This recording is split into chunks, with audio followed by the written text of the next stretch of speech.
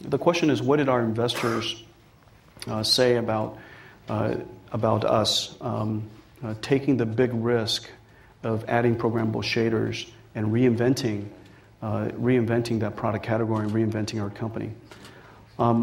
First of all, it's not a conversation you really have with your shareholders, but you do have the conversation with your management team first, your employees second, your board of directors third. Typically is the process that I take. When you're in high tech, when you're in the technology industry, when the technology moves this fast, if you're not reinventing yourself, you're just slowly dying. You're just slowly dying, unfortunately, at the rate of Moore's Law, which is the fastest of any rate that we know. Right? The compounded rate of Moore's Law is pretty unbelievable. You had a very successful product that was generating a lot of money. I know, so it's scary. And so you have to,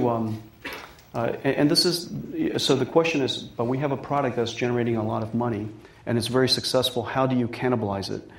There is a theory that if you don't cannibalize it, someone will, and it surely will be cannibalized.